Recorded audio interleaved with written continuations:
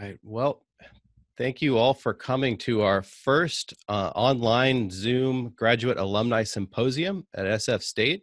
We're really excited to have everybody. I know we were all hoping to be here live in person at San Francisco. This is a aerial view of campus, and today is a beautiful day. It looks just like this pretty much. ACSM was scheduled to be this week. And again, we can't make it, but I'm glad that we're all here, at least online, to hang out and say hi to everybody. And so, again, I hope everybody's having a safe, healthy, and happy week. I want to thank Chloe, Liam, and Casey from Exercises Medicine that helped host this event for us. Here's kind of the agenda today. We're just going to do some Grad updates.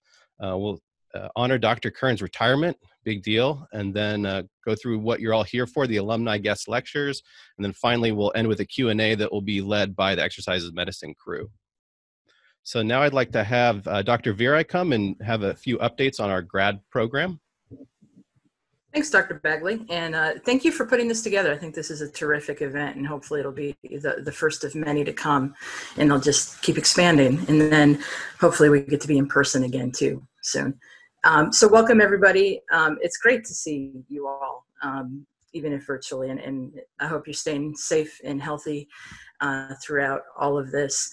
And I know we have, I think so far, predominantly alumni of the program on, but this is going to live forever on YouTube. So I just want to extend an invitation to those of you who are interested in graduate work in kinesiology and especially exercise physiology to apply to our program.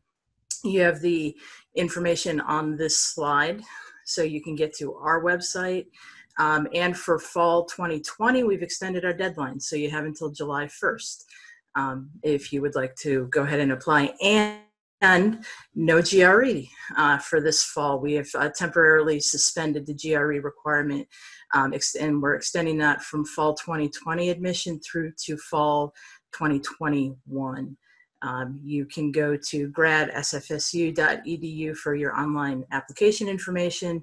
And if you have any questions at all about the program, don't hesitate to contact me via email. Be happy to communicate with you. Great, thanks, Dr. Veri.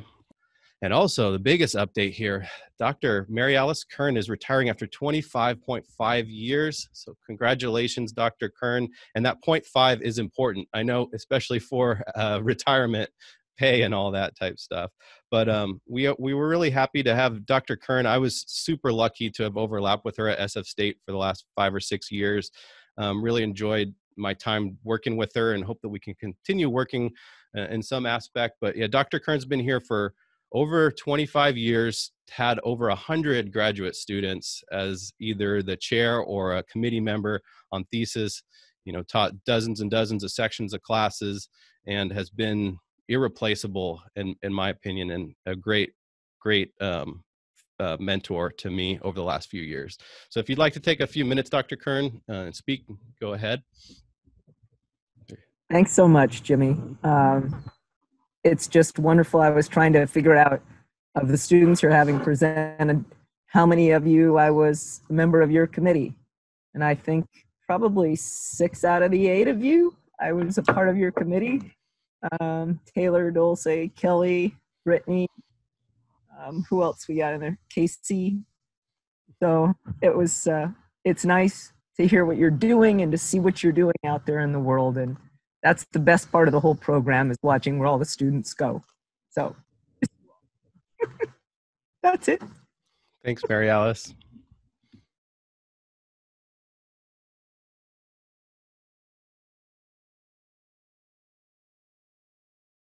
My talk is GPS recalculating from Santa Barbara to Auburn and everything in between.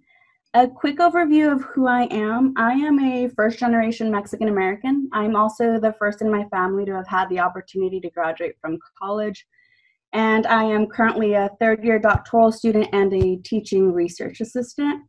I was born and raised in Santa Barbara, California. And originally I thought I wanted to go to medical school, mainly because of the communication barriers that immigrant families face in the healthcare system. And this led me to want to go to UC Davis to major in exercise biology to hopefully become a more well-rounded and competitive student for med school. But at UC Davis, I started questioning whether med school was the right route for me for two reasons. So I was having a lot of difficulties with the 10-week quarter system, emotionally and physically, but it was mainly because of the internships I had at the medical center that helped me realize the financial debt and sacrifices that these physicians had made with family and friends in order to get to this point in their career. And I didn't think that this was the only route for me to stay in the medical system. So I started talking with a couple of professors to figure out what I could do where I could still be applying what I had learned. And kind of that led me to decide that I wanted to become an exercise physiologist, and it would allow me to do everything that I was learning at the moment. So we thought that for me to be a competitive candidate for the job market, I needed to get a master's degree. And this is what led me to San Francisco State in 2015. And I had an amazing cohort that I entered with that eventually became my family. And thanks to this ambitious group of individuals around me, it helped me self-reflect to become a better student, better researcher, and even a better presenter. And because of them, I became so involved in the department. So within that first year, I became the teaching research assistant. I also became the lab coordinator for the exercise physiology lab. At one point, I had 15 undergraduate students under my wing, making sure that we had everything prepared for instructors when they were teaching, and that we could do all the testing for the general community. So I'm hitting the 2-year mark, and I need to figure out what my thesis would be. I never thought that my thesis would be looking at virtual reality games, but it was. So what we did is we took 40 participants. We had them play 3 different virtual reality games and measured oxygen consumption to determine the exercise intensity they achieved for these games and see if this could be used as an alternative exercise modality. And thanks to all of these experiences, I was able to attend, but also present at multiple regional and national conferences and expand my network and kind of figure out what other job opportunities I could have outside of academia. So I graduated within 2 years, and I knew I was passionate about academia and research, but I wasn't sure if I really needed that doctoral degree for me to kind of be happy with my job choices. So I decided to take a year off. I was burnt out, but I also wanted to see kind of what jobs I could get during that 1 year with that current degree and figure out where I was at that time point. So these were all the jobs I was able to kind of take on. And while I enjoyed what I was doing, it wasn't necessarily something I saw myself doing long term. So that doctoral program was in the back of my head for a while. And at this point, I knew I wanted to pursue that. So I knew I was interested in cardiovascular health, and I knew that I had wonderful resources in kinesiology. So I talked with all of our professors. I hassled every professor in that department. I'm pretty sure every professor knows the question I asked them. But I wanted to make sure that I was asking the right questions to this potential mentor, to that lab, and to the department to make sure that I was making the right choice, because this was going to be a huge commitment that I was going to be taking on. So that led me to 2 potential mentors at 2 different universities. And eventually the professor at UIC offered me a full assistantship, and he would love to take me on in his lab, but he was actually relocated. He was moving to Auburn University, and he would love to have me go on. Well, first thing, I needed to figure out where Auburn University is.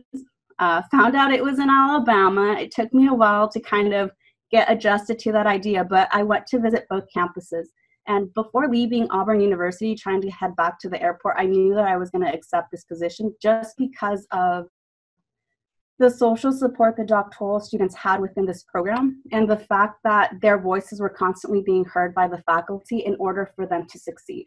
So I packed all my stuff up. I moved to Auburn University to work under Dr. Michael Brown in the hypertension and vascular health lab in the School of Kinesiology. So just a quick overview, African Americans have the highest prevalence and progression of cardiovascular disease than any other race or ethnicity. And what our lab is focused on doing is better understanding the mechanisms and pathways that can potentially be playing a role in these racial differences in the endothelium. So the endothelium is that single cell layer that is interacting with the blood and the smooth muscle to regulate vascular tone. And what we do is we grow human umbilical vein endothelial cells, and then we expose them to high laminar shear stress which allows us to kind of mimic chronic aerobic exercise adaptations you see in your vessels in the human body. And by doing this, we can then better understand the cellular and molecular events that are occurring with exercise adaptations in the endothelium. So we then can probe for protein and RNA of interest to determine if exercise is able to reduce the racial differences in endothelial function and hopefully overall cardiovascular health. So a way we kind of confirm that shear stress worked in our cell model is looking at the morphological changes. So pre-shear is just a cobblestone shape. And after they've been exposed to shear stress, you start seeing this elongation of the cells in the direction of the stress that was placed on them. So this is what we do. If you ask me at this point what I want to do with my life, I don't really know, but I know that I am interested in teaching, so I love that. I've been doing that this past 2 years. But I also love the research that we're doing. And I think the next step for me at this point is going to a postdoc to find out kind of what would be the best path for me, but to also expand my skills in the research techniques that I need to kind of continue asking the questions that I want to ask.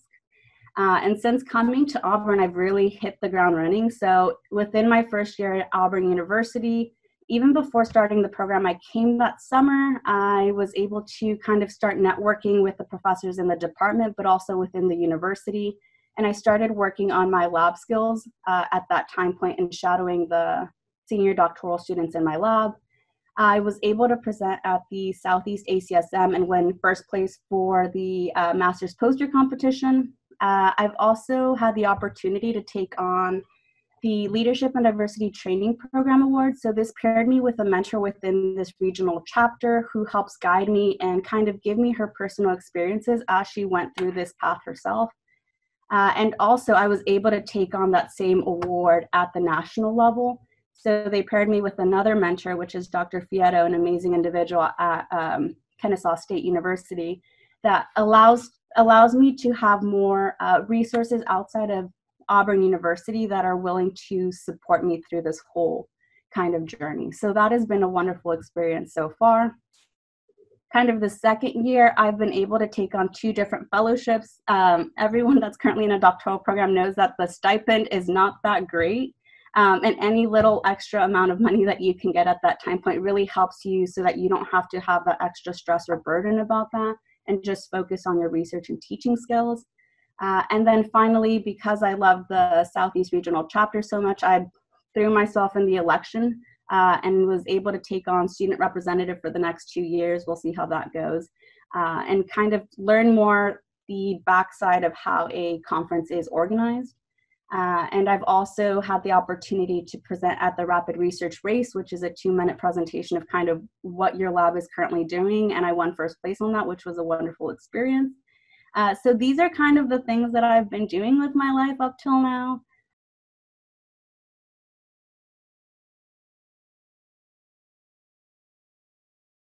So anyways, my name is Donny. I am a former graduate student, and I'm about to give you all a bunch of bad advice. So keep in mind the name of my presentation as we're moving forward. I'm going to try to go through as much as I can. I'm going to leave a lot of stuff out due to the time constraints, so please feel free to email me, donny@kern.life. It's right there on the title screen. So please reach out if you have any questions later on.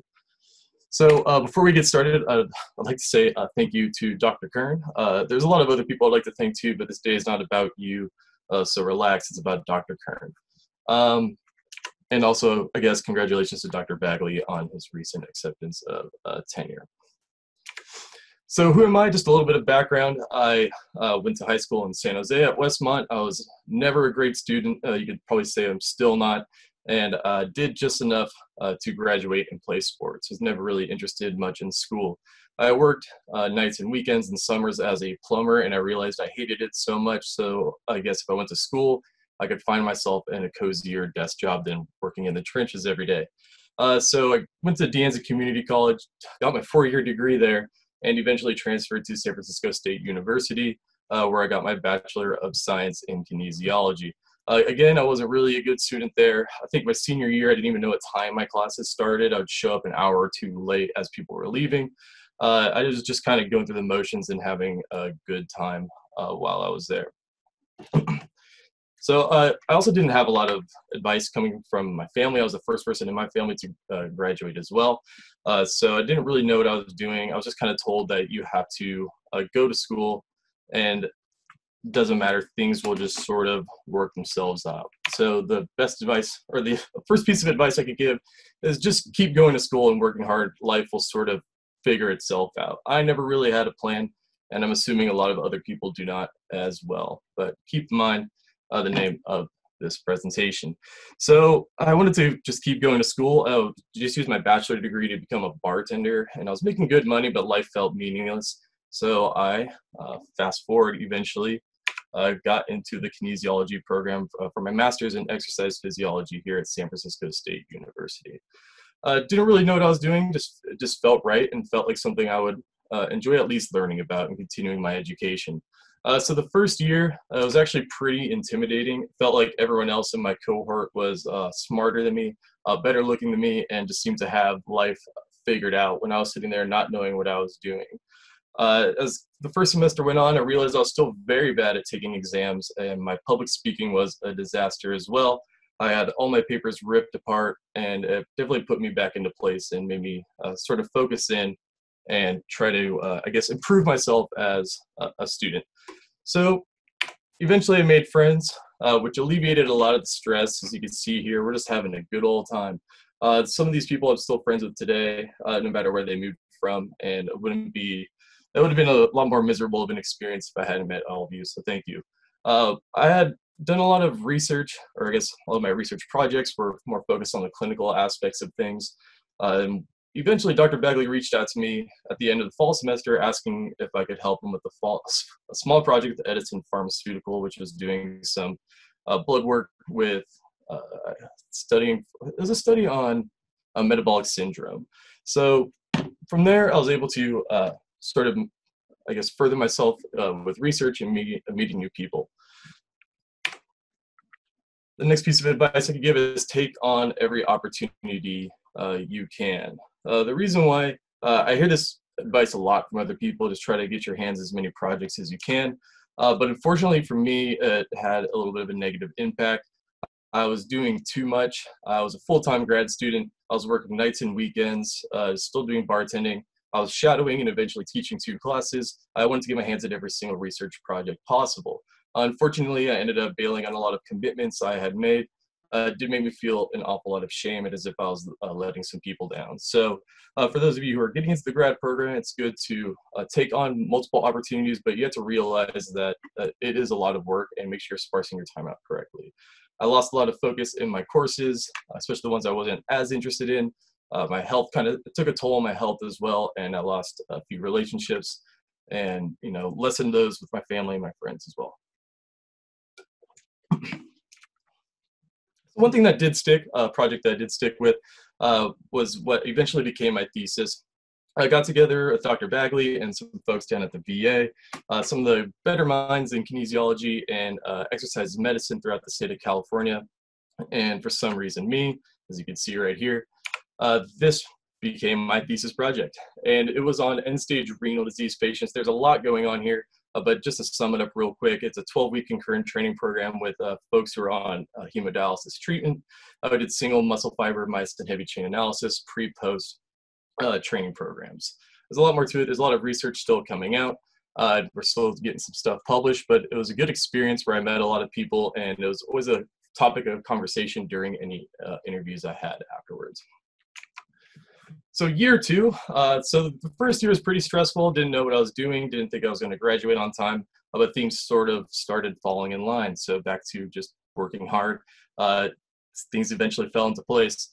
Course load became more manageable. I got more used to the structure of graduate school, which worked a lot better for the type of learner I was. I proposed my thesis in fall, defended it in spring, and rode off into the sunset. As you can see, all these pictures of here, just having a good time.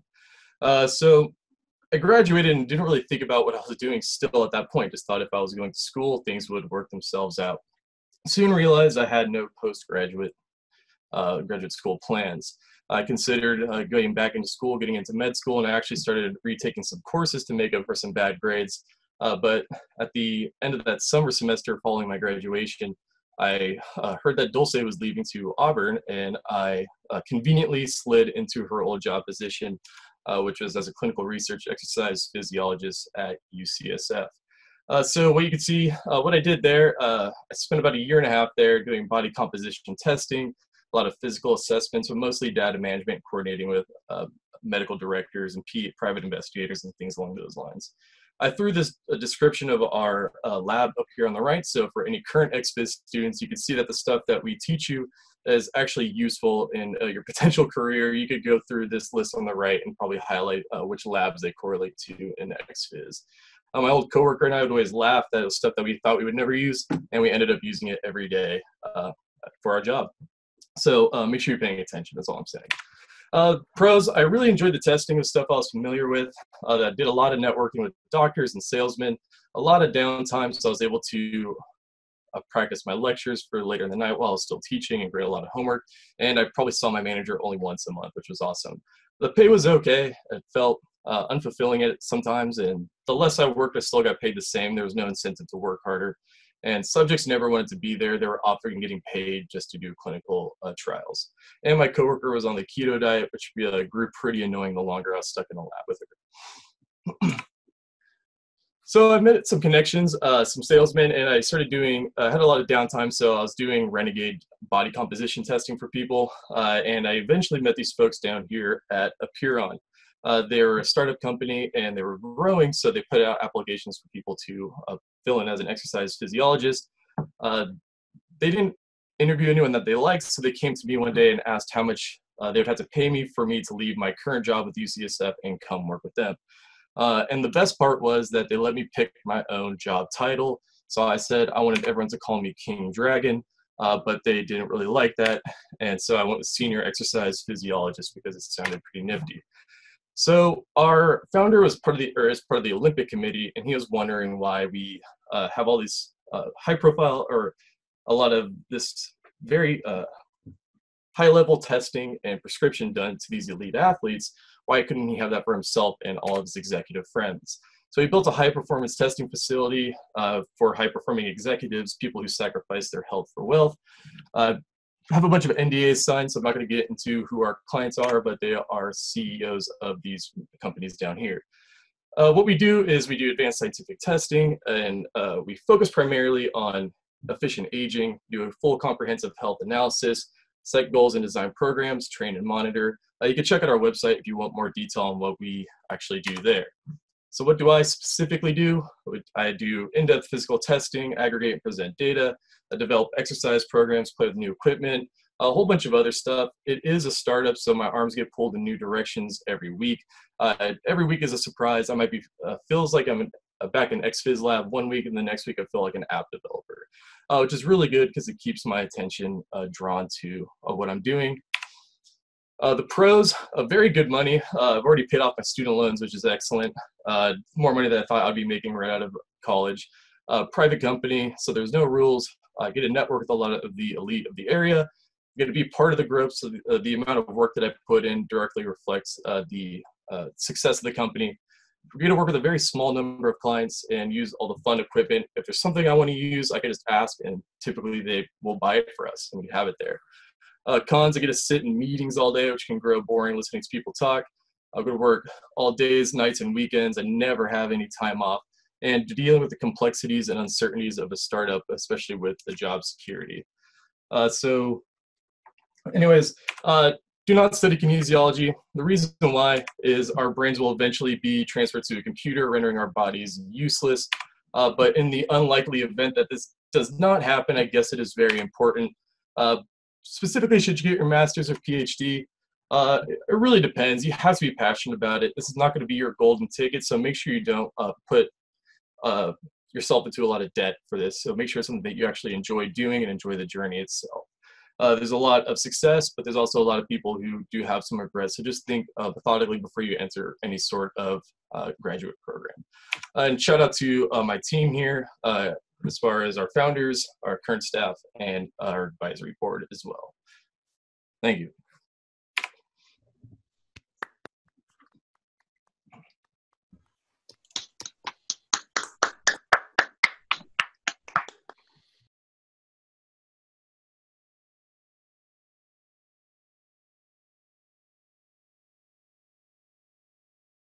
Hi, everybody. It's really, really good to see everybody again, to be able to talk with my friends and see what you guys are doing now out in the world beyond San Francisco State. Today, I want to just talk to you about my journey from being a personal trainer to now being a clinical exercise scientist. So I would say my journey began when I graduated with my bachelor's degree in kinesiology from Cal State Fullerton. At the time, my goal was to be a strength and conditioning specialist. I wanted to be a personal trainer, a coach, work in the applied field of kinesiology. I had no interest in doing research. I had no interest in doing physical therapy, which I know is really popular in kinesiology undergrad programs. I didn't want any of that. All I wanted to do was to train people to promote health and fitness, because I knew inherently that exercise is medicine, as most people listening can agree with. So during my time at Cal State Fullerton, I took a lot of applied courses for training, things like strength and conditioning, program design, group exercise instructing, things like that. I had little to no research experience other than just volunteering in master's students' research projects. And my advisor, Dr. Galpin, was really adamant on having us get exposed to research, just because even if we were clinicians, his argument was always that, we need to keep learning as clinicians and staying up to date in the literature. And me getting immersed in that field kind of created a little spark inside of me that I left dormant for a couple years. I still knew I didn't want to do grad school and I wanted to go be a personal trainer, but it made research really exciting to know that I could do research that wasn't just like microscopy or like what I thought was working with petri dishes and things like that, but instead I could do research in figuring out like what a good deadlift is, or whether you should do a banded deadlift or a unbanded deadlift, certain things like that. So even still, I decided no grad school for me, and I decided to be a personal trainer and a coach. And I spent 2 years working as a balance and mobility instructor at senior centers across Southern California, and also a personal trainer at a Globo gym. And I loved my job. It was really amazing, everything that I was doing, and the fact that I could get to work with people every day and help them change their body composition and get stronger.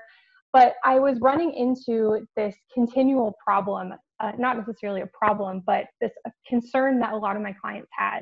I think that this is something that a lot of personal trainers and fitness professionals get in the industry, because we are quote unquote health professionals. We're not doctors, but we're health professionals, and we see our clients more regularly than they see their doctors. Oftentimes they have questions for us that are out of our scope.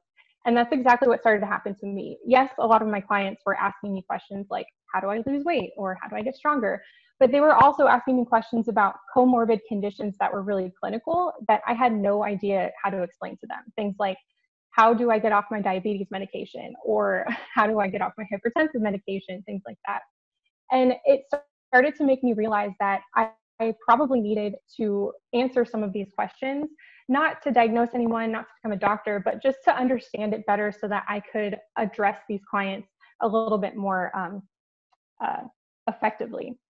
So I went back to graduate school, and my overall goal at the time was to prove that skeletal muscle saved lives, which I know is very audacious and it's very far-reaching, and I don't think I've answered that question yet. I think I've gotten closer, but I did this because during my time in between undergrad and grad school, I got really interested in resistance exercise, Olympic weightlifting, powerlifting, and I knew inherently that skeletal muscle was really therapeutic, that if we could help increase skeletal muscle in clinical populations, it could have some pretty positive effects. So I decided to move up to San Francisco from Southern California and start a graduate program at San Francisco State. My overall goal while I was here was broadly to use exercise physiology to elucidate the influence of skeletal muscle on health. And I did this in a lot of different ways, obviously through research and things like that, but I was able to collaborate with other students in the muscle physiology lab. I think that this was probably like our first meeting ever in 2015. So throwback.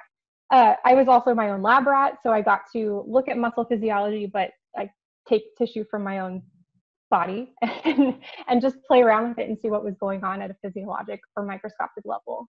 I also was a part of helping to start the Strength and Conditioning Club on campus, because it was really important to me to not only get deep into the physiology of skeletal muscle and exercise physiology as a whole, but also keep bringing it back to the people, keep applying it to society, and I wanted to promote strength and conditioning to undergrads and grads on campus so that they could go and disseminate that research to the people that they were going to be working with. And then any graduate student that works in muscle physiology knows that I probably did the same thing. I spent hours and hours pulling muscle fibers.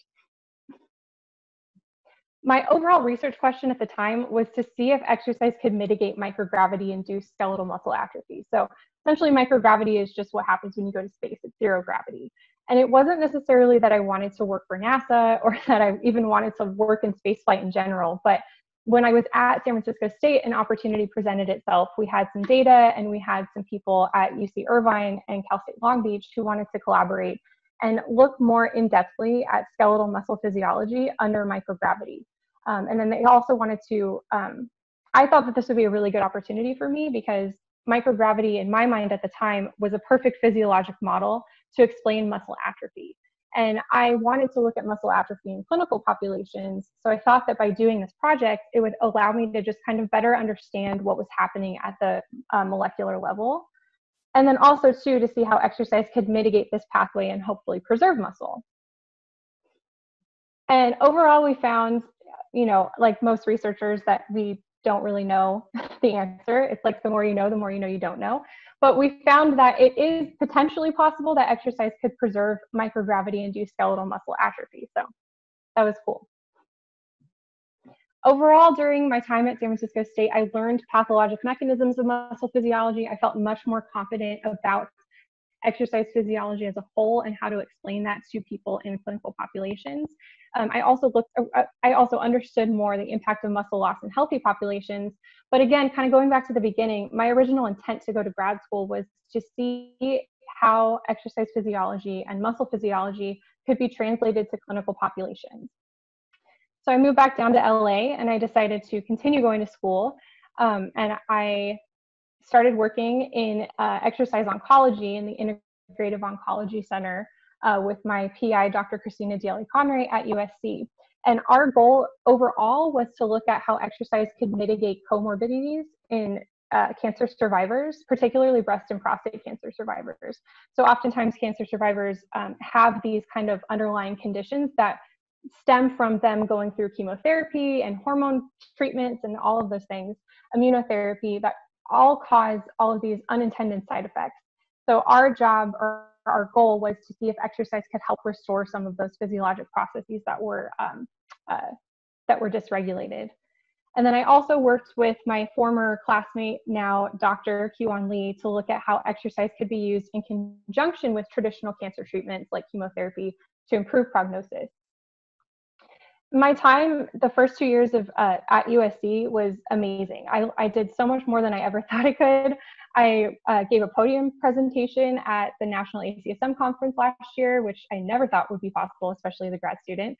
I've been able to mentor a lot of DPT students and undergrad students that are in our department. I've been able to conduct my own research projects, and I actually obtained another master's degree just because I'm crazy.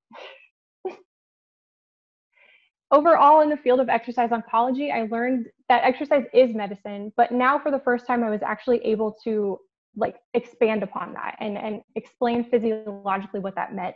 And more specifically, I was able to show that muscle physiology is a great argument to prove that exercise is medicine, and that overall exercise physiology is kind of this conduit to prove that exercise is medicine in clinical populations, which I think is really important when you're talking about changing public policy and things like that, or changing the way that practitioners in medicine approach their treatment with their patients. So my original goal for the last half of my time at USC was to look at cancer and actually the gut microbiota. When I was looking at cancer and other disparities that occur because of treatment, one of the things that kept coming up was gut dysbiosis, or dysregulations in the gut microbiota. And I became really interested in it. I wanted to see if exercise could mitigate some of these dysregulations in cancer survivors. That was my intent, but sometimes research trajectories change, and it's not always a bad thing. But now I'm not working in exercise oncology, but I'm actually working in neurodegeneration. So my old PI actually got headhunted, and now she's at another university. And I have a new advisor who works with neurodegenerative populations, things like Alzheimer's and Parkinson's. And at the time, I thought that that was crazy. I didn't know how I could transfer exercise oncology to neurodegeneration, but it actually turned out working for like turning out way better, because there's this this concept called the gut-brain axis that I think is more widely studied in gut microbial research than it is in cancer, at least to date. It's essentially this communication between the gut and the brain, and in neurodegeneration, it's dysregulated. So I met with my new PI, and we kind of came up with this idea that exercise could help to restore some of these dysregulations and improve the signal or the communication between the gut and the brain. So that's what I'm working on now. I recently was awarded a scholarship, an NIH REACT Scholar Award, to work on the first aim of my dissertation, looking at gut microbial changes in neurodegenerative populations. I'm also the research coordinator for an exercise in Parkinson's trial called SPARKS. And I am writing papers vigorously and also preparing for my comps like Dulce, which is super fun and very overwhelming. And in the future, I obviously hope to finish my PhD at USC successfully, get a postdoc, and then hopefully go into teaching. So I think overall, my tips for anyone that's looking to do something similar, going master's, PhD, looking at exercise physiology research. First, I would say overall, be flexible. Things are going to change. You never know what's going to happen. You don't know what opportunities are going to come your way. And kind of like Donny alluded to, it's really important to be open to those opportunities. Don't take on more than you can, but than you can handle. But at the same time, if something comes your way and you weren't expecting to get a PhD or get a master's, it might not be the worst thing in the world. It might actually turn out to be really good. The other thing is that science requires a lot of resiliency and tact. So there's going to be times where you will fail for sure. You will spend months and months working on a project and it won't work out, or a paper won't get published, or something bad might happen, but you just have to keep going and you have to be resilient and know that it happens to everybody. And then also, don't be discouraged if you don't have any experience in the research field. I had no experience in exercise oncology, like absolutely none. I didn't even take microbiology as an undergraduate student. So going into cancer biology courses and things like that were really overwhelming, but I learned so much. And I think that as long as you're curious, then you're going to be successful no matter what. So with that, I thank you for listening to my spiel. If you have any questions about my research or anything, feel free to email me and hit me up on social media.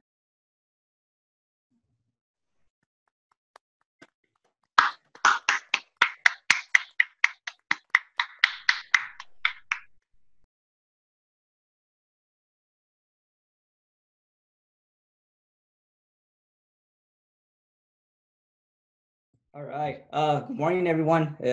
Happy to see everybody. Today I'm going to talk to you about the art and science of personal training. So I've been a personal trainer for about six to 5 years. I've worked with various populations from general to athletes of different disciplines. So first, a little bit about my journey. So I did my undergrad at Cal State East Bay. During my time at Cal State East Bay, I was a two-sport athlete. I was playing sports all year long at Cal State East Bay, cross country and track. After I finished, I just pretty much quickly realized that I was lost in my career. I didn't know where to go or what to do with kinesiology. So I had to quickly switch gears and start volunteering in the kid department. So I started volunteering with Dr. Sherwood. We did some research together, presented at ACSN conference.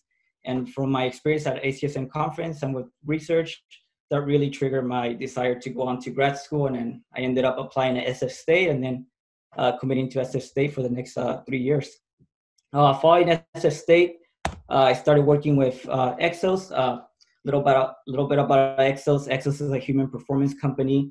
Exos first started working with athletes. We're primarily known for working with football players, getting them ready for the NFL Combine and getting them signed with a team. We have about a 80% success rate from what I hear. Then we started working with the U.S. military forces by implementing the tactical training systems that Exos developed for that branch. And then after we moved on to corporate, we started working with corporations such as Adidas in Germany, which was our first account we started working with. We started working with Intel and many others. And we started working with these corporations by helping them build their corporate fitness programs and running their fitness programs.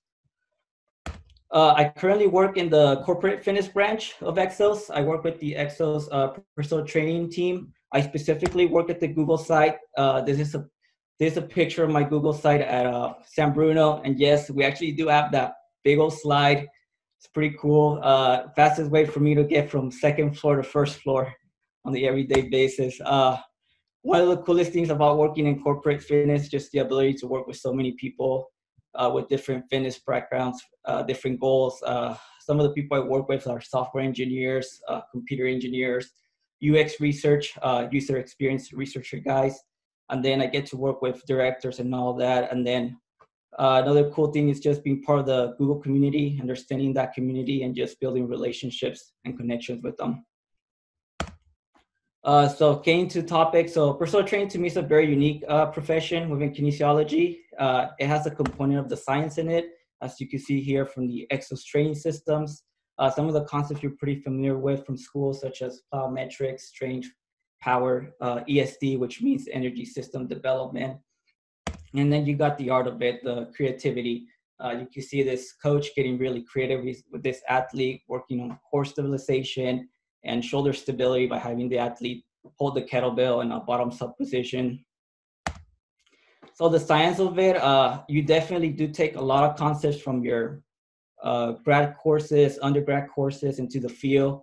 Some of the things that I really took from all my classes and you have to really understand to be able to apply them are such things as progressive overload, muscle adaptations, such as knowing what drives hypertrophy, strength, power, neural adaptations, and then external cues to be able to teach people movement. And it's pretty much one of the easiest ways just to teach people movements, such as a deadlift. And then you got the research side of it. That's what really pushes the field forward, sets the guidelines, the research guidelines such as ACSM, NSCA, and all that good stuff. And then you got the art component of it, which is probably one of my favorite things because it's where you put your creativity into play. This is where you take all the concepts from school and put them into real life application. This is where I learned the most, when I started really applying everything from school into my career. And this is where you develop something called the coach's eye, which is pretty much being able to look at somebody do a certain movement, such as a squat, deadlift, run, being able to dissect the movement with your own eyes and just be able to see any flaws within the movement and be able to make modifications right there on the instant. And all these qualities are built through experience and a lot of trial and error. So how does the art and the science complement each other within personal training? I could give you a perfect scenario. A couple years back, I got to work with a basketball player back at an internship. I have never worked with basketball players, specifically for somebody that's looking to get their vertical jump higher, or the vertec. One thing I had to do is just really look into the science, really look into force vector theory from this research article, and just understanding that the movement of jumping follows the axial vertical force vector, and that you need to, and in order to improve this vector, you need to apply exercises that resemble the movement of jumping and also follow that same force vector. So now you get into the creative side, you can start thinking about squat variations, deadlift variations that will help you build the strength component of it and follow the same force vector. And then you could get a little more fancy by implementing trap bar deadlift jumps, hang snatches, plyometrics, which help to build the power component of it. And with all this, just combining all this, that really takes out the rewarding part of it, just being able to help somebody improve on their performance.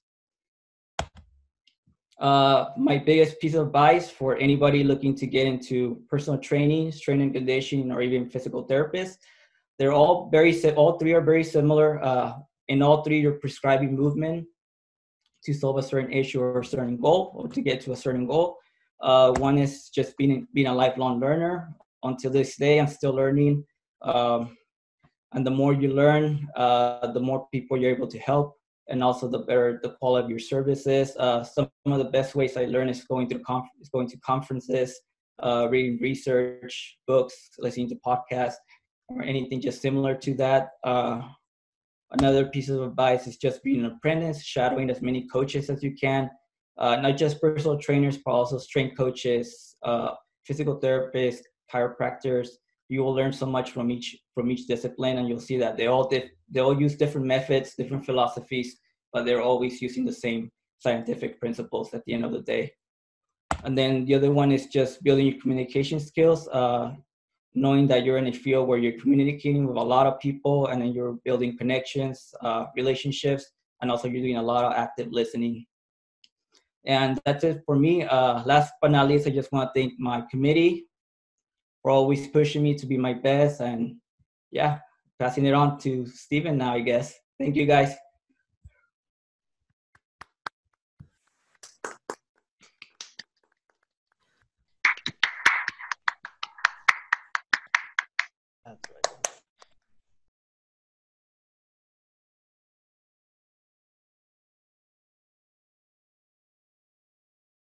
My talk is going to be on, it's titled Progressive Overload, a Training Paradigm Guiding Academic Philosophy. As you can probably already tell there, my name's Stephen. And one thing that I wanted to mention is I also put a bunch of Star Wars quotes in here because I'm a huge Star Wars fan. And I thought that the quotes were actually pretty appropriate for each slide. So I put a little bit of effort into those. So just basically what I want to talk about is where I have been, where I am today, everything in between, and trying to just give a good idea of some of the main takeaways that help me get to those points. So a little background on education-wise, I did my undergrad at SF State in dietetics. I was at SF State for quite a long time, so since 2013. Basically, when you finish your degree in dietetics, ultimately the goal is to get into a dietetic internship, so you apply for that. The chances actually aren't all that great. So you have two options. You can either go back in and get a little bit more experience clinically, which I wasn't too fond of. So I decided to try to demonstrate that I was enhancing my education by tackling another passion, which is exercise for myself. So I decided to do my master's degree in kinesiology with an emphasis in exercise physiology. I'm going to talk about a little bit about the kind of between then and then the doctoral program and a little bit. But basically, fast forward to now, I'm at Baylor University doing my doctorate.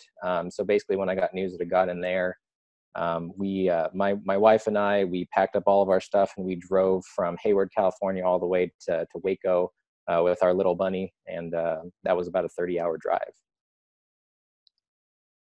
I also wanted to touch really quickly on my thesis because that was actually a really formative experience for me. It was a case study on an elite powerlifter who had been using anabolic steroids for over 20 years. And basically what we looked at was single fiber myosin heavy chain, but we also were able to look at cellular morphology.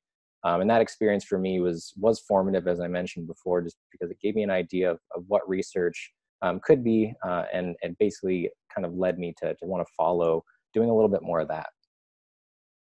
So what did I gain out of SF State? Well, number one, I gained a lot. First and foremost, what it really did was it disassembled a lot of what I perceived college to be. Kind of like Donny had mentioned before, like I just wasn't a very good undergrad student. I'm not very interested in doing anything besides watching anime and playing video games. But when I got to the last year of my undergrad, I realized that, go figure, I actually really enjoyed the stuff that I was learning because it was stuff that I was interested in. And when I got into the graduate program, I found that it organizationally was a lot more conducive towards learning, with smaller class sizes, that you could be a little bit more intimate with not only your peers, but also with the faculty members. So you're able to develop relationships, tighter relationships with them, and ultimately a greater sense of responsibility in that sense.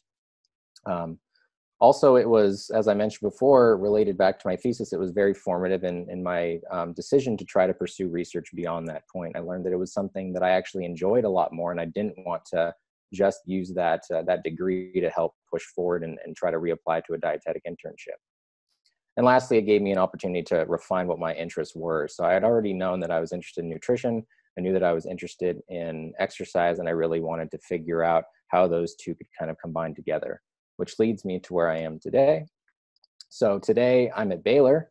Baylor University in Waco, Texas. I'm working with this big guy over here, Dr. Darren Willoughby, in the Exercise and Biochemical Nutrition Laboratory. I thought that I would say a little bit about what influenced my decision to go to Baylor. And first and foremost, it was funding. So I definitely tried to reach out to a lot of different faculty members at various universities across the country. They either don't respond to you or tell you that they don't have funding. So one major determinant was that Dr. Willoughby actually had funding for a full assistantship, which was fantastic. But it's not just the money. You shouldn't only pay attention to the money. You also want to make sure that you have some mutual interests. So as you can tell, he's a bodybuilder, and he has a huge focus on researching resistance training and also nutritional components. So we have ideals that kind of, or interests that kind of resonate from both an academic and a recreational perspective. I also really wanted to do something that would kind of lead to the culmination of all of my academic experiences. So combining the nutrition from the dietetics, the exercise from the master's program. So the name of the program is actually Kinesiology, Exercise, Nutrition, and Health Promotion. So the first two things definitely work together synergistically and allow me to kind of even further refine those interests. Another thing that was really great about working with him was that we get a lot of academic freedom. So we have a huge ability to be able to pick the projects that we want. He's not a huge fan of just handing off projects, but more so you have the autonomy, but also the risk of making mistakes, which are really important to be able to figure out what you want to do with your research. We also get a fantastic opportunity to do a lot of different laboratory techniques. So we all become DEXA certified. We get to do blood draws and we get to do biopsies. We use a specific method called the fine needle aspiration, which is a smaller needle. So some of the research that we're doing or have been doing in these past couple of years, I'm not going to go into massive detail here, but one thing that I think would set our lab apart from some of the other presenters is that aside from a molecular focus, we have a very applied focus. So some of the research that we've done in the past couple of years is related to molecular adaptations with supplementation towards outcomes related to aerobic adaptation, to resistance exercise adaptation, looking at some molecular pathways for muscle degradation. And then that very one at the bottom, that's a project that I came up with looking at how fiber type as well as some other molecular markers influence powerlifting performance. Some of the research that we're doing right now, I'd love to talk about this a lot more, but 10 minutes is definitely not enough time. But we are looking at heart rate variability and how that influences or is influenced by peaking protocols or resistance training protocols throughout national and just generally competitive powerlifter performance over that period of time. We're also looking at how androgen receptor signaling is affected by low or high load training, as well as other things that can mediate that. So looking at things like co-activators like beta-catenin and other proteins. And then the one on the right, this big picture right here, is a study that I'm in charge of right now. We're looking at, this is a very powerlifting oriented research, but looking at how neoprene knee sleeves of varying tightnesses actually affect indices of muscular power, strength, and endurance. But you might be asking, the title of my presentation related to progressive overload, but none of this has anything to do with progressive overload. Well, that is where you are right, but also mostly wrong. So I like to make this little analogy here, and I think the best way to do that, Jose was talking about how you implement progressive overload in a resistance training scenario. So first and foremost, you always need to start off with the bar, which is what holds all the weights together. It's what allows you to build. The first thing that you need is that bar, and that bar is analogous to a combination of passion or enthusiasm for the topic, as well as the ability to carry out that passion and enthusiasm over a long period of time. It can't be fleeting, so consistency. You build on that, you need the drive to be able to learn about these different topics. You need to be able to apply that to your own practice. That naturally is going to lead into wanting to do your degree. So that was the bachelor's degree for me, which sets those academic foundations. And then if you like that stuff enough, you're going to go ahead and do your master's like I did at SF State. That's going to refine your interest even further and really push you down that route of being able to develop your research ideas as well as your writing. Speaking of writing, you're going to need to be able to do a lot of that. And it's especially important to be able to not only write well and improve upon that writing, but also to develop your own original research, be able to disseminate that, because if the only people that are reading that are you and your colleagues, then it's probably a waste. I also can't forget that the importance of having great colleagues and great faculty members like Dr. Bagley, Dr. Lorenz, Dr. Kern, of course, and everyone. I also noticed that Donny's in like 90% of these pictures. So, but without them, you definitely wouldn't be able to get any of this stuff done. And I definitely think that I've been very serendipitously lucky to be able to have people that complement all of my weaknesses, which are numerous. Lastly, the clip that holds all that weight together, you need to make sure that you take the time to appreciate your family members. I got my mom and my wife there on the side. Thanks, Dad, as well. Also, just being able to have friends to coerce into getting along with your hobbies and your interests. Speaking of hobbies, there's a picture of me, my wife, and my buddy Richard dressed up as Star Wars characters, because what does any of this serious stuff matter if you're not having fun doing some other weird hobbies and whatnot? So I wanted to end off with a quote, a couple of quotes actually. So a quote from Yoda: you're going to have a lot of great ideas, at least what you think are great ideas. They're either going to be okay ideas or they're going to end up being completely trash. But it is important to experience those failures, experience the fact that they're not going to be fantastic ideas, and build upon that, understanding where your failures lie. I don't want to end with a light side quote because I'm more of a dark side kind of guy. So I'm going to end with a quote from my favorite character from Star Wars, She Palpatine, or the Emperor. So it's not necessarily a quote, but it's more so that, you're going to have those failures, but you need to make sure that you have backups or contingency plans. So thank you to the SF State faculty. Thanks to all the people that really helped me get to where I am today: Dr. Bagley, Dr. Lorenz, Dr. Bolter, Dr. Veri, and especially Dr. Kern. I wanted to congratulate you on your well-deserved retirement. Thank you.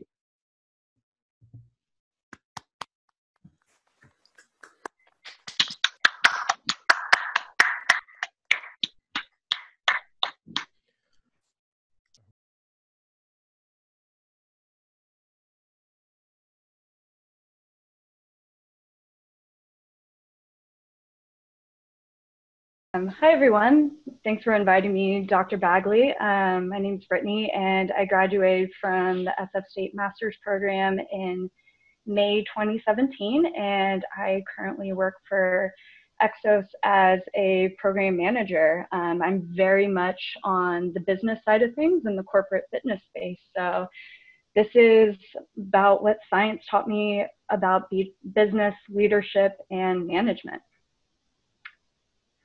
So when I was a little kid, I wanted to work in science. I've always known that. Bill Nye the Science Guy was my hero growing up, and I didn't know exactly what part of science I wanted to be in at first, but I knew I wanted to do something in that realm.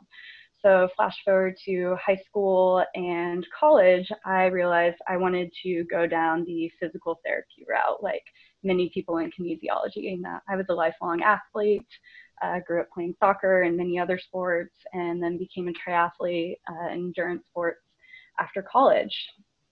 So after I finished my bachelor's in biology at UCSD, I started doing all the physical therapy prerequisites, worked in physical therapy clinics as an aide and a volunteer, and I applied to physical therapy school and got rejected, not once, but twice.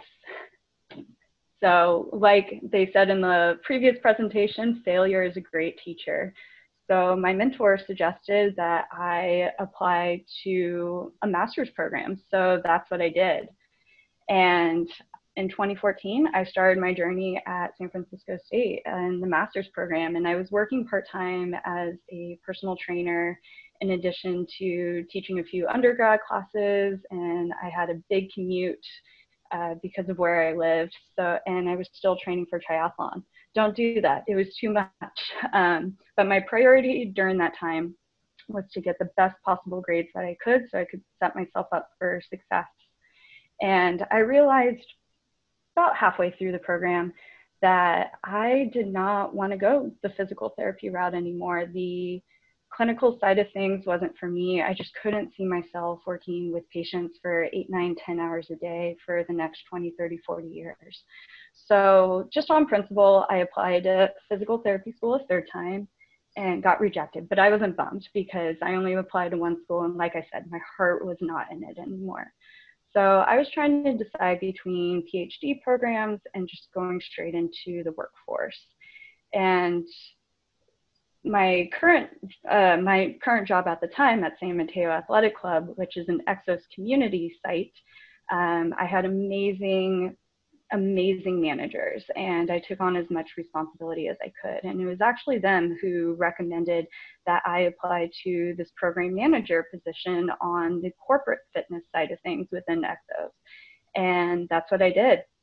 Long story short, I got the position, and I have been working there for over 2.5 years, and I had to take a failing account and make it successful. So that was my goal through the whole taking the program manager thing, was to learn as much as I could about business and leadership and management, because that was not something I had been exposed to with my very extensive science background. So what I actually do as a program manager is a little bit of personal training, a little bit of group exercise, but I'm essentially a small business owner with a really good support system higher up. So I sit behind a computer a lot. I do quarterly business reviews, all the management stuff, reports and record keeping, that type of stuff, marketing. I've done interior design and remodeling. I manage 2 facilities, soon to be 3, and I have a core team of 16 people plus a few other group exercise instructors, and I manage budgets and vendors and basically all aspects of the program. And I could go on and on. If you want to hear more about what I've done over the 2.5 years, please reach out to me, because it's been a lot. But there really would have been no better way to expose myself to the business side of things. And I like it so much that I'm currently studying for the GMAT and hoping to apply to business school in hopefully this year. So I've learned a lot of parallels between business and science over the past 2.5 years, so much that it's blown my mind. So I'm going to share some of those parallels with you, and we're going to start in the chemistry realm of things, specifically with the second law of thermodynamics, which is all about entropy, as you might or might not remember, which is a measure of a system's disorders, specifically and broadly about chaos, disorganization, randomness. And if you've ever worked in a leadership or management position before, you know there is no more perfect metaphor about what management is than entropy. I spend a lot of my day being the glue that holds everything together, and knowing that things are going to fall apart or fall into chaos, I have to be able to anticipate what ways things are going to go sideways, and I need to be able to hire a team who will help me keep on top of everything. And it's juggling a lot of balls in the air all at one time. Sometimes you get blindsided by things such as a company reorganization or the biggest layoffs in your client company's history. It makes for a position that is hardly ever boring. And when things are boring, you soak it up because you never know when the next thing is going to come. Another parallel between science and business is the parallel between scientific studies and program management, and specifically running exercise programs for people. And the steps are very, very similar. We design a program based on creativity, and we make a hypothesis based on programs that have been done in the past, maybe at our site or other sites. And we base that on data and results that other people have done, all the learnings that they've come up with. And we put that all together. We plan it. We put it in a timeline. We put the full details of the program into a slide deck. And then I present that idea to my boss or my client. Sounds like a thesis proposal, right? And this is for pretty much any program we run. And then after things get approved, it's all about project management. So keeping those timelines and deadlines, managing my team and making sure who knows what needs to be done by when, and making sure those deliverables are actually completed. And then we have recruitment of human subjects, or if you're running an exercise program, participants. So we have to recruit and put the word out there and use our marketing skills and find people to sign up, whether it's for a paid program or a free program. That is sometimes much easier said than done. And then we have to know and anticipate those attrition rates. So usually for my population, I anticipate about a 33% drop off from people signing up to completion. So even starting the program, it can sometimes be a 33% drop off. And then it's all about detailed record keeping. I got to manage my team has to manage the participants, sometimes I have to manage the participants, and we have to keep detailed notes and communication. So written communication is key, so that people are sending the same message and speaking about the same things using the same language. Sometimes before our programs, we do pre-program surveys depending on what we're measuring. So are we having a stress relief program? Well, the only way to measure if people are relieving their stress is to do a pre-program survey, but that's optional. Our post-program surveys, though, are very essential. With any program we run, even if it's the 30-minute lunch and learn presentation, we do a post-program survey, because that subjective data is key into knowing whether this was an effective use of our time or not.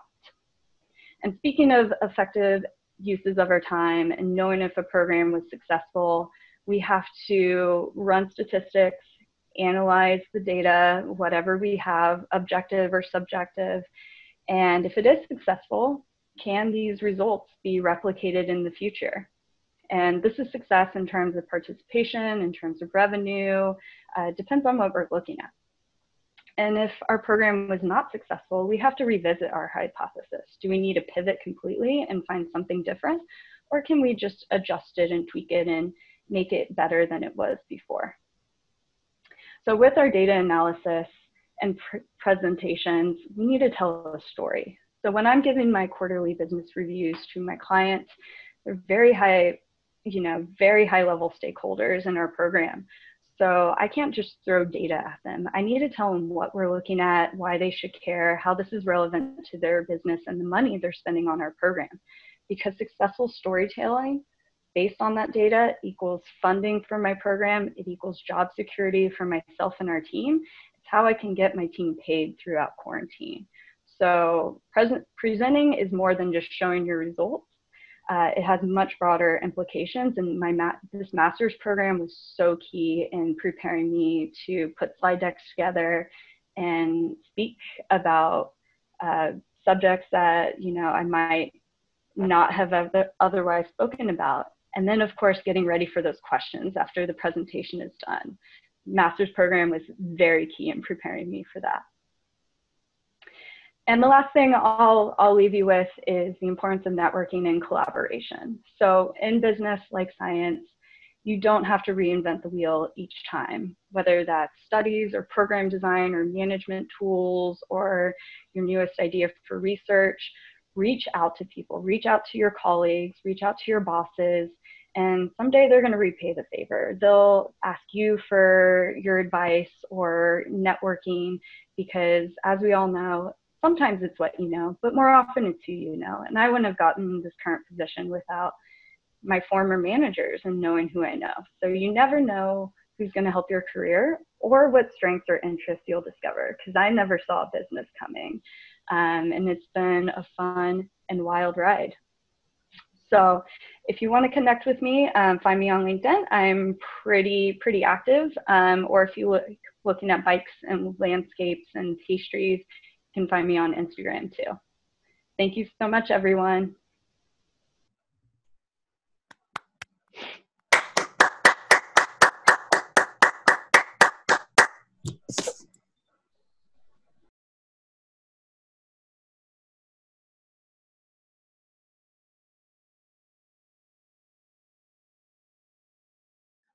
All right, thank you for inviting me to our symposium, Dr. Bagley, and congratulations on your tenure, and Dr. Kern, congratulations on your retirement. So my name is Ryan Durk, and I'm going to tell you about how I found growth while in our graduate program and after. I do want to start by just reiterating this idea that we all have a different path, and I'm going to go through what my path looks like, but everyone, and you've heard many versions of this today, it looks different, and that's okay. So if you're a prospective student and considering going, your path might look different, and that's okay too. But here are some of the highlights of my journey through our kinesiology program. I'm going to start though by talking about where I was post-undergraduate. So after my undergraduate degree, which was in kinesiology, I took some time off. I was considering mostly a clinical career. At that time, I actually just recently became a registered EMT and obtained my strength and conditioning certification through the NSCA. I was also working 3 part-time jobs, really trying to figure out what I liked and what I could take forward into a career. I was actually working at a hospital, bouncing between an inpatient and outpatient clinic as a physical therapy aide. I was doing personal training, and I was even consulting for a medical device research program. Between all that, I was finding opportunities to travel because that's really, really important to me. So any chance I got, we would go camping, traveling, or trying to explore our world. However, sometime during that process, I decided to look towards a different path. The clinical route was no longer seen as interesting to me. I was really enjoying the research component. I was really enjoying finding opportunities to educate individuals, and I felt that a master's degree might give me additional opportunities. So starting graduate school, I really started to grow just from the whole process of learning in a normal classroom setting. Our department was very multidisciplinary.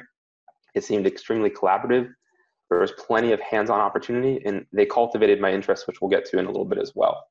And these qualities really helped me grow as an individual in our graduate program. The next sort of stage in this whole process, after consuming this information and consuming and being just a consumer of information and trying to find growth there, was growth through being able to share these interests with others. So you heard Kaylie discuss a little bit about our strength and conditioning club. We would get together and we would share these ideas, and we would even just work out in the lab before it was remodeled and before we had a brand new lab, and do this as a group and try to share these ideas. We also got to go to a bunch of conferences, and there was more that I didn't go to, but I got to go to multiple conferences in Southern California, as well as to a national conference in Minnesota, where I got to share my ideas, begin networking, and begin really exploring this community. And lastly, when it comes to this sharing component while in the graduate program, I got to share these random ideas, and anyone who was in our cohort or the cohort before or after me knows I was interested in the gut microbiome. And this is something that I got to share, and it was really encouraged that I explore these ideas. Finally, though, towards the end of our graduate program and now, I started finding a lot of growth through the ability to create. And our graduate program gave me a lot of the basic foundation to be able to do that. I had opportunities as a graduate teaching assistant, which eventually turned into lecturing, where I could teach students at the university. I got to go to a conference as a graduate student and present at a national conference and actually give a slideshow presentation. And my master's thesis eventually turned into a publication where we were able to publish the research on the gut microbiome and the relationship to exercise. And I've been able to do continued research. We recently got another paper published about the gut microbiome changes in a world-class ultramarathon runner. We're also still expanding our continued research ideas into areas of breath, because I'm very interested in this idea of breath and how it could be used in even extreme states to change your current state. So what happened after graduation? I actually didn't go far. A position opened up as a teaching lab manager, and so I came on board now as to work for San Francisco State as the teaching lab manager, and I was lecturing as well. So I got to begin creating these programs and sharing my interests with the students. We got to continue to improve our labs and work on these interesting and dynamic projects, including things like VR or that gut microbiome research I mentioned. Within this last year, I actually was able to interview and obtain our head strength and conditioning position at the university. So I'm now still at San Francisco State, but working as the head strength and conditioning coach, taking my interest in education, research, and really being able to actually apply that. So living where those two worlds meet of research and application, and trying to continue to give back to San Francisco State as well as the student body here. Overall, to keep this short and sweet, I think SF State has plenty of opportunities that it could offer you.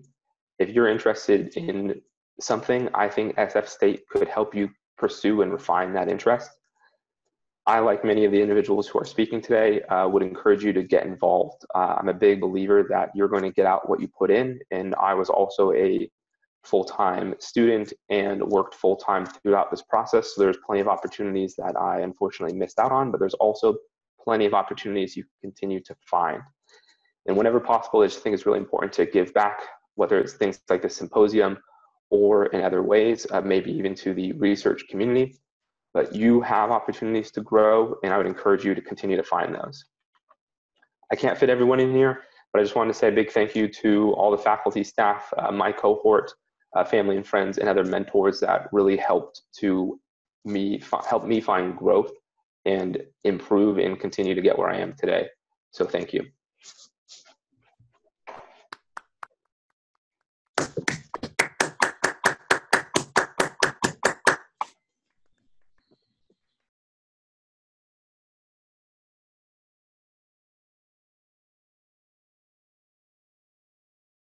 Hello, everyone. I'm Taylor, for all those who don't know me, and I'm just going to kind of take you through a little bit of my transition from being at SF State into joining the lab of John McCarthy at the University of Kentucky. So just a little bit about my background. I got a BS in kinesiology in 2009 at SF State.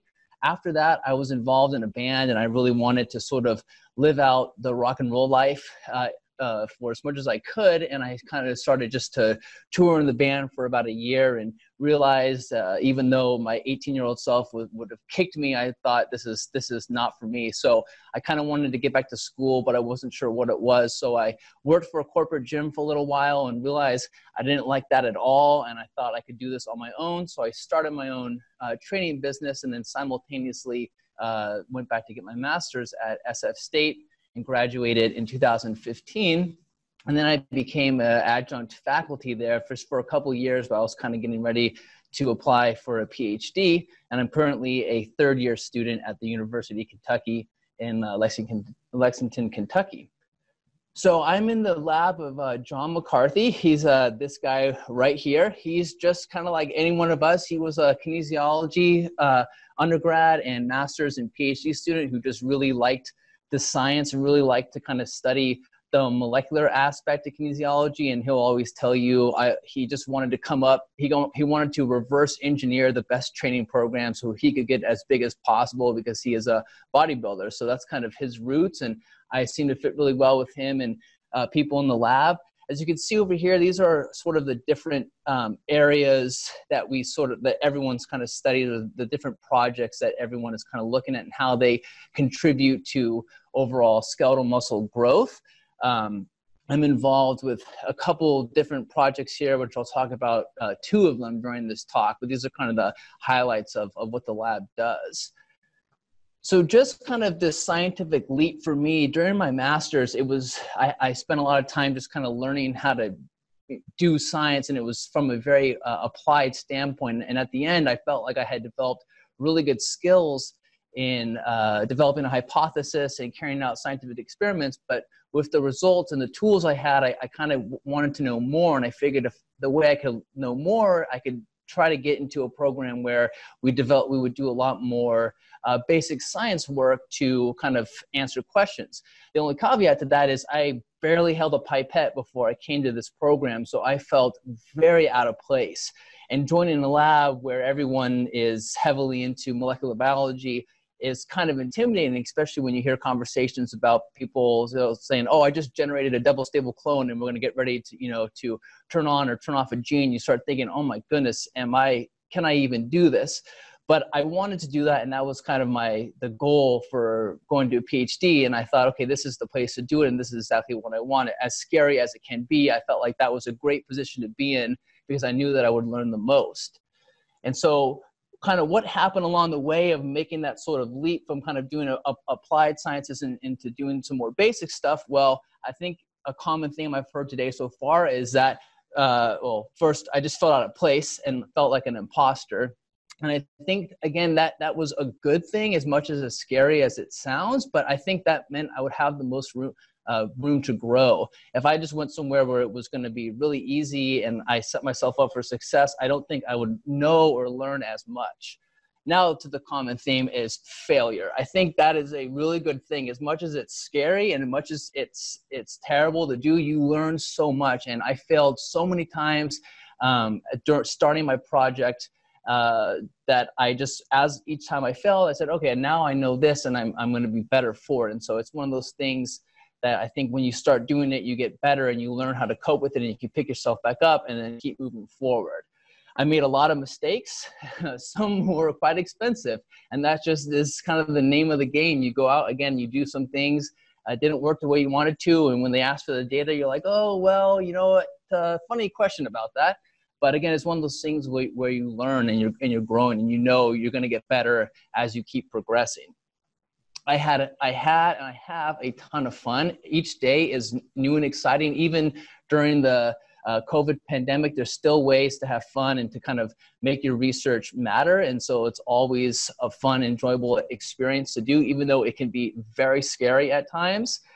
And then I learned more than I ever possibly could, and I'm still learning, and I'm still exploring, and I'm still challenging myself as we advance. And so it's one of those it's kind of this linear relationship where I really haven't felt like I've hit any sort of plateau. And so it's been really fun because each day, like I said, there's something you can learn, and there's more things you can learn. And at least in my lab, there's a lot of, there's a great emphasis on just keep going and keep exploring, and sort of this more self-directed learning, and kind of teach yourself, as you go along. And so one of the postdocs in the lab, just for example, there are things you can do where you image a muscle and you have to count each individual muscle fiber. And you can imagine if you have a ton of different sections, each one of those sections having hundreds of different fibers, it can get quite boring to count each one individually. Well, he just decided to teach himself computer coding, and he came up with a coding program that counts for you. And so now, instead of us having to go in there and manually count hundreds, if not thousands of muscle fibers,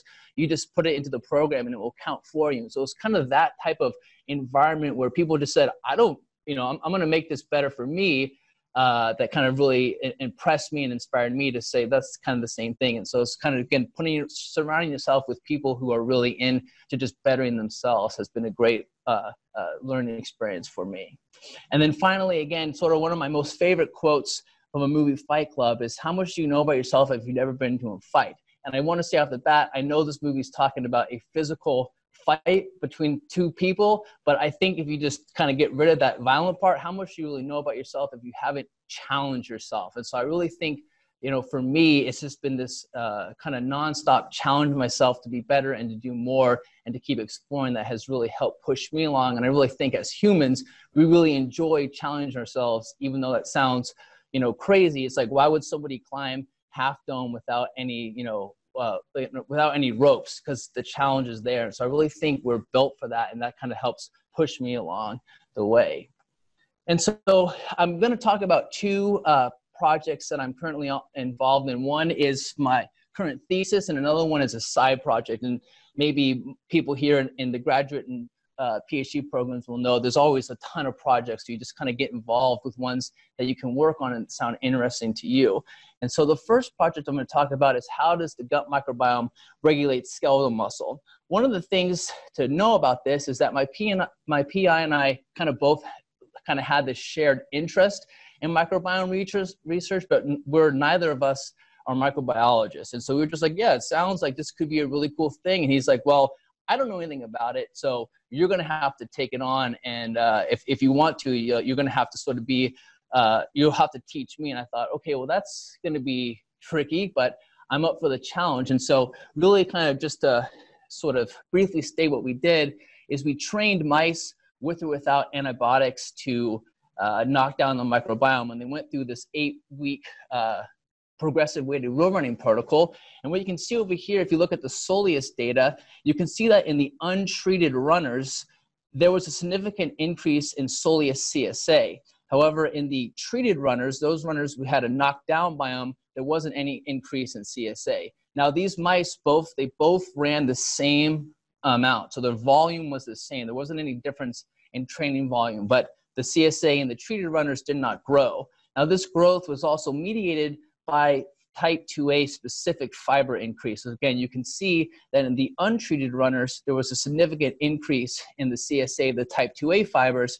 However, this was not shown in the treated runners. If you move over to the Plantaris data, just to show you a little bit of that, there was a significant fiber type shift in the untreated runners where they had a significant increase in the type 2As and a significant decrease in type 2B, type 2X.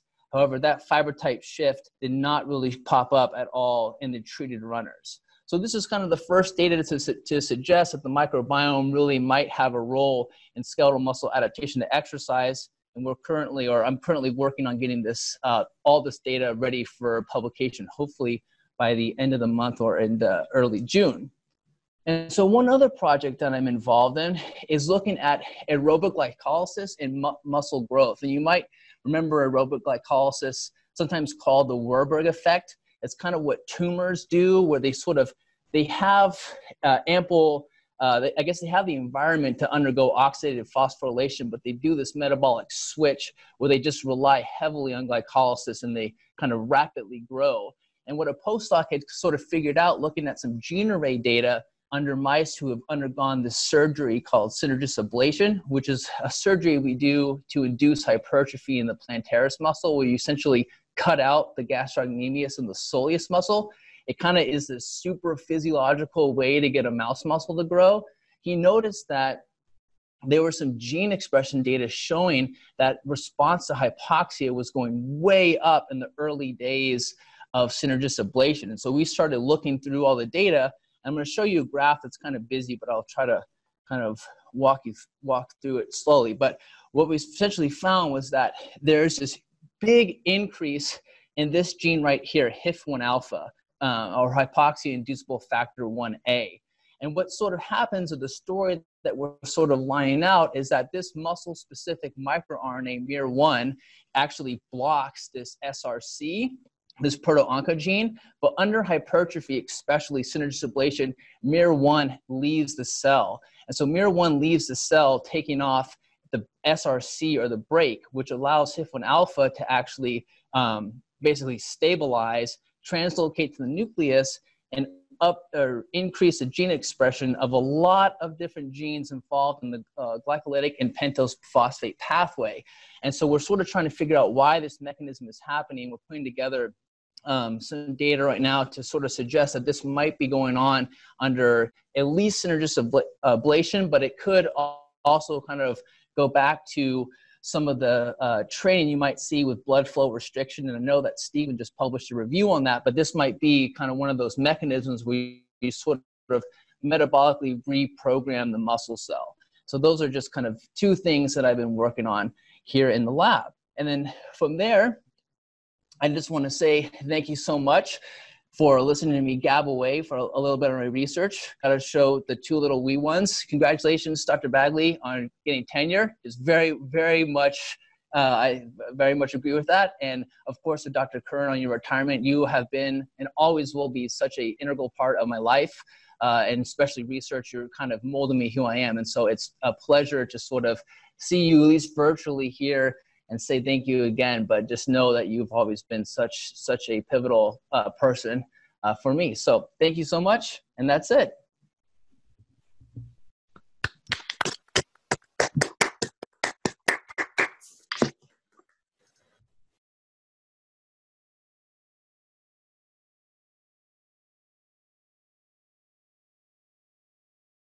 My name is Kelly, and I went to SFSU.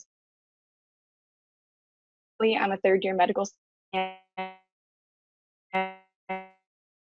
Right now, we're back at home. We're doing online actual rotations in the hospital. So I'm taking infectious disease, and we do rounds actually online with professors, and we go bedside, stand still until we can go. I'll be taking excited honestly from exercise physiology to becoming a physician. So I grew up in Sacramento, and I actually did my undergrad at UC Davis. I never really knew what I wanted to do, so I never knew that medicine was going to be my destination. but I loved science, and so I figured I'd go to a big four-year university and hopefully find opportunity there. I was still undecided, so I decided to study psychology. I also was interested in anatomy and physiology, so I took my first anatomy course at Davis and fell absolutely in love, and then decided to take an exercise physiology class and decided that would have to be my second major. At this time, I was also getting into running, so I was an endurance runner. I loved marathons, half marathons, and I eventually got into ultramarathon running, but exercise physiology just became my passion. So once I graduated from Davis, I didn't know what I wanted to do still. I was interested in maybe doing physical therapy or becoming a personal trainer, or maybe being an exercise physiologist working in a hospital. But because I wasn't sure, I took a year off. I actually lived in Alaska for a summer and worked as a flight coordinator and just kind of traveled and lived my life. When I came back, I actually was a participant in a study at UC Davis where they were looking at bone density for female athletes and runners specifically. So I actually, in doing that study, really became friends with the PhD student working on the project and thought, wow, actually doing research could be really fun. I love doing all the exercise stress testing and reading the literature. So she actually inspired me to go and get my master's and hopefully work doing research in exercise physiology. So that's when I applied to SF State in 2014. Once I started at SF State, my main goal was really to just throw myself in and get involved in as many projects as possible. So I actually became a teaching assistant. So I taught anatomy and exercise physiology. I had gained some teaching experience at Davis after I took anatomy. I worked 2 years as a teaching assistant in their anatomy department. I also helped Casey Westbrook. She was a graduate student at SF State with 100 citizens. So I would volunteer teaching a free exercise program at local parks. I also got working at Baysport Preventative Medicine. One of the graduate students at SFSU worked there, and I was able to find that opportunity by networking with her. I was able to attend multiple ACSM conferences. I actually also volunteered at Seton in cardiac rehab, and finally figured out a topic to do my research on for my master's thesis. So entering grad school, I just tried to do a little bit of everything, hoping I would find something that I was really passionate about to do research on. And I actually had a hard time figuring that out. I loved endurance running. I really wanted to do something with runners, but ultimately, after a year into grad school, I still wasn't really sure what I wanted to do. I had actually a personal tragedy in my life. I lost a parent, and I really just wasn't sure what I was going to do. But between being in the hospital with my family and actually being in cardiac rehab at the time, working with the physicians there, I kind of decided that I actually wanted to become a physician, and that's how I wanted to help people ultimately. And then I loved the clinical side of things and wanted to pursue that. So a year into the master's, I started taking night courses at UC Berkeley. I started studying for the MCAT, and I also started figuring out what I was going to do for research so that I could finish the master's and move on to the next step. So I ended up researching Fitbit ARIA scale, and I have to thank Dr. Kern for this because it was her idea to get this project underway, and I definitely couldn't have done it without her help with Dr. Bagley and also Dr. Lee. So they were huge influences in this project and helped me so much. Also, shout out to Dulce because scheduling all of the participants we had to come in for all of these weighings and bod pod measurements was quite an undertaking. So did research on the Fitbit ARIA. We presented at a couple conferences. I actually did a presentation on this research for a San Francisco State research competition and won under the category of health, nutrition, and clinical sciences. And then we actually went on and presented at a regional CSU competition. So Dr. Bagley and Dr. Kim came with me to San Luis Obispo to watch me present. And then finally, not during the master's, but while I was in medical school, we got it published in Health and Technology, and I have to thank Chloe for that because I couldn't have done it without all of her help in rewriting. So once I got my master's, I started applying to medical school, and if it wasn't for SFU, I would not have had anything to talk about in these interviews. The main topic of conversation was constantly my thesis, what I had done with teaching at grad school, it really was the main point of every single interview. And I think it's one of the main reasons I got accepted into a couple medical schools. So I know that I could not be with where I am without the help and my time at SFSU. So once I got into Western, I started medical school. I, of course, still loving exercise physiology and preventative medicine, joined the lifestyle medicine track. And I also became the president of the Wilderness Medicine Club. So I would organize hikes and backpacking trips and speakers from the region to talk on emergency medicine or other wilderness medicine topics. And even in this time, I knew I wanted to be a doctor, but I wasn't sure exactly what field of medicine I would want to pursue. And because I loved the wilderness medicine and because I was interested in emergency medicine, I thought that might be a really good avenue for me. But it actually wasn't until this year, 2 months ago, I was rotating and I finally did rotation in OB-GYN, completely fell in love. So I knew I liked surgery. I've always loved anatomy. I love the preventative medicine, exercise physiology, and I wanted to educate patients on that. So one of the fields of medicine where I can kind of do all of these things is OB-GYN. So this year I will be rotating primarily in OB-GYN at different hospitals, and I'll be applying for residency next March. So it's been a journey, and I've taken a lot of different career paths to get here, but I know I couldn't have done it if it wasn't for my master's at SFSU and all the support I had along the way. So if anyone has any questions, there's my email about medical school or any opportunities at SF State. But yeah, thank you.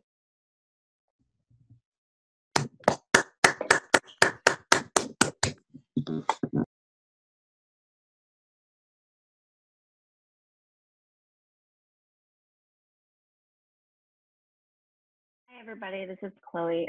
I'm a current graduate student of Dr. Bagley's, and myself and Liam and Casey are going to be running the Q&A portion of this event. So if anybody has any questions, you can either take yourself off mute and go ahead and ask, or you can drop it into the chat and we'll ask them for you. But then we also have come up with a few questions to ask the panelists. So I'll give you guys a minute if you have any questions.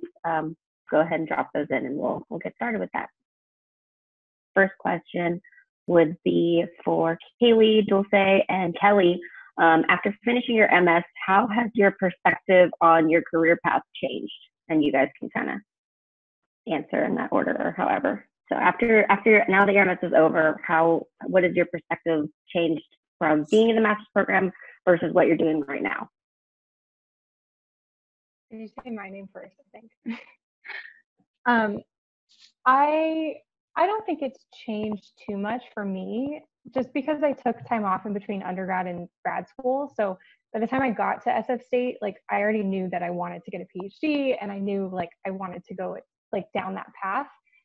But there's like specifics about the path of like getting a PhD that have changed my perspective a little bit as I've gone into it. Like I at first thought that I like wanted to do teaching and that's all I wanted, and I didn't really want to do research other than my dissertation. But now that I've gotten into research, I definitely love it more than I thought I would. And so now that has kind of like changed my perspective of things.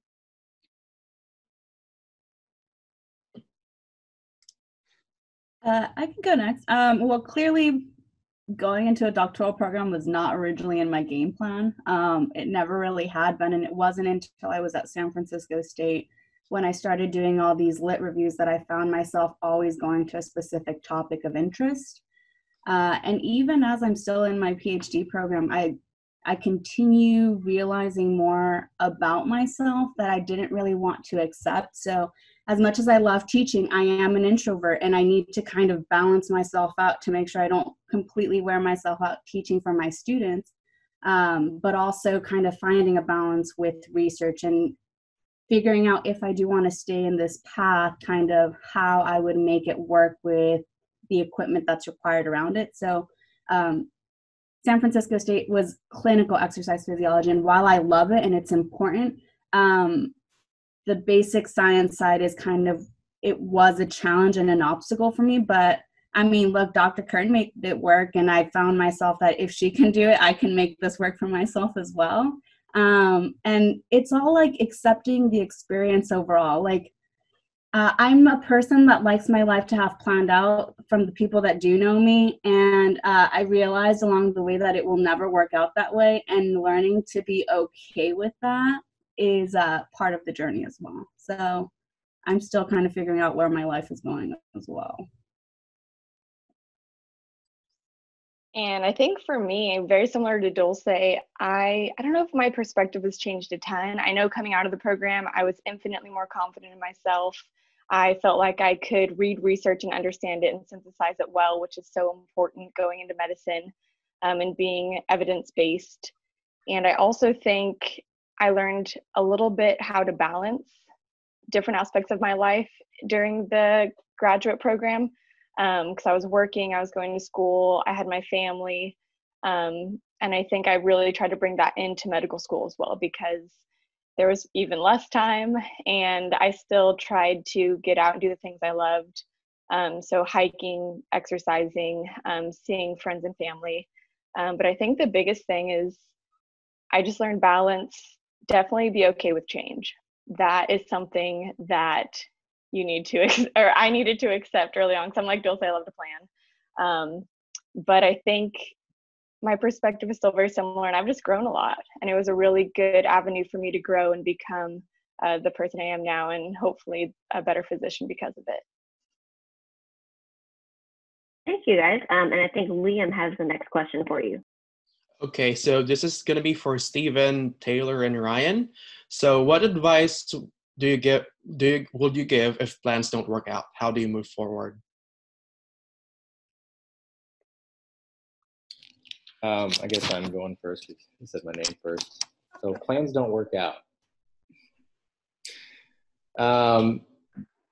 You know, I've always kind of just been of the opinion that I can't remember who said it, but if things really just don't work out, you kind of just roll with it, and you can make the best out of any given situation. So, I mean, for me, my big thing was saying that everything kind of builds on top of itself. And I think that if you have a certain level of experience, it'll kind of play out in a way that you'll be able to create opportunities. And at the end of the day, no situation is necessarily perfect either. I don't think that even if I were to get my dream job, by the time that I get my dream job, whatever university or whatever position that would be, I don't think that I would be necessarily, 100% happy. But I think that it's making do with what you have and being able to adapt that situation. It's just an ability of just being able to get back on that horse and ride it out too, if that made any sense. Mm-hmm. Yeah, I think I think when things don't work out, well, one you have to sort of see kind of between the lines. If it didn't work out, there might have been a reason. So, sometimes it might steer you in another direction that you thought you're like, oh, I know this is it. Like, and then, oh, it's not. But what is it telling you? What is that? Talking about a research project, or what is it telling you in terms of life? I know this might sound like so cheesy and stuff, but like people will tell it to me all the time, oh, everything happens for a reason, Taylor. But like there are some times when if you really be patient and kind of like listen, things you might kind of find what you're looking for. And just to give you my own example of that, I had applied for a PhD program prior to coming to Kentucky, and I thought it was it. Like I was like, this is it. It was a dual mentor lab, so there were two mentors, and I was like, this is where I'm going, and it ended up not happening, and I was heartbroken. I almost gave up. I was like, this is just complete crap. I can't believe it. Then I long story short, got into Kentucky, and about a year after being in Kentucky, I was talking to someone, and they said, oh yeah, that lab, they had a professional falling out and they split ways, and one person went to another university, and there was drama and there was tension, blah, blah, blah, blah. And so it was like, oh my goodness, had I been there at that time, I would have been stuck in the middle of this where I had already moved my family one place. I would have to potentially move them to another place, or, there'd just be stuff. And I kind of thought, well, that's the reason why I probably didn't get in. And so I guess being patient and kind of listening is something I would do. And don't get frustrated, even though you want to be frustrated. It's fine. You can be frustrated, but just kind of calm down and see really what is life telling you, and then kind of move from there. I want to echo a little bit of what Taylor said just now, as well as in his presentation. I think failure is a great teacher, and it'll definitely give you something to learn from it if you're willing to listen. And I think another really important key is simply being able to adapt and overcome. Those are really key, important qualities to any situation. If you're being adaptable, you could find ways to be successful. And if you could find that ability to adapt, you'll find ways to thrive. Thank you. I think the next one will be Casey asking the last question, or Yes. if we have any more questions, yeah. All right. So this question is for Donny, Jose, and Brittany. For those who are planning of thinking into going into corporate fitness, what advice can you give them for breaking into the business? I'll start first. So for corporate fitness, basically, I started at a big box gym. I started at Fitness 19. From there, I moved into different types of settings, exercise physiology settings, internships. I moved into smaller gyms, boutique gyms, and then sort of corporate fitness just came out of nowhere for me. And then I just applied thanks to my friend Jerry. He told me to apply, try it out, and I tried it out and I loved it. And ever since that, I stayed in corporate fitness. Yeah, I can go next because I have a couple different perspectives on this. So as a personal trainer, I think you should, like Jose said, get your start at a big box gym. They will often hire brand new trainers who are green and have no experience. It's a good way to get your foot in the door. And that can be a big box gym or any kind of big community gym, like San Mateo Athletic Club, which is an exercise site. It's a community gym, but it's kind of like, I describe it as a one-off Equinox. But just get your foot in the door and get some experience, because as a manager and a hiring manager specifically, when I'm looking to hire personal trainers for a corporate client, especially in the Bay Area, I'm not hiring anyone who's a beginner. My clients won't like that. They won't get any business. People in the Bay Area especially are very, very, degrees and certifications matter a lot, even if they don't know what those degrees and certifications are. If you're a personal trainer, if you have that alphabet soup behind your name, that matters a lot. So as a manager, as a corporate fitness manager specifically, I am looking for people who are experienced in more than just exercise, but also psychology and motivational interviewing and psychology as well. So for breaking into corporate fitness, experience is definitely better, but it's all about networking. Like Jose said, I found myself in corporate fitness. It's not what I set out to do. So yeah, it's who you know. I believe you asked me as well, but I am not a personal trainer and I've never worked in the corporate environment, so I have nothing to contribute. I'm sorry. But Brittany did a good job explaining it.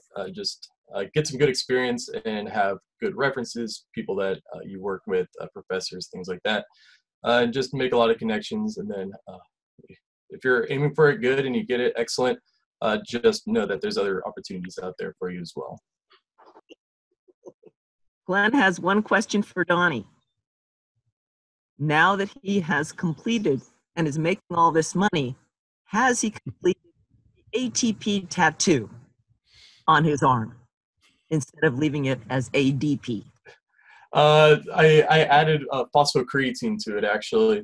I was planning on getting a lot more work done, but then I decided that tattoos weren't a good investment right now, and I decided to invest it in something that could give me some return value in it.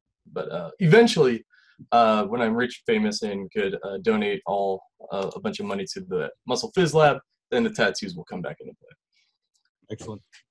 Glad to hear. So thanks again, everybody, for coming. Thank you, all the alumni and speakers, and thank you, Exercises Medicine, for taking the time to organize this. We do have our contact information here on this last slide. Please stay in touch. I really want to start doing something like this every year. Hopefully it can be in person next year, but if not, we'll continue doing it online and just stay in contact.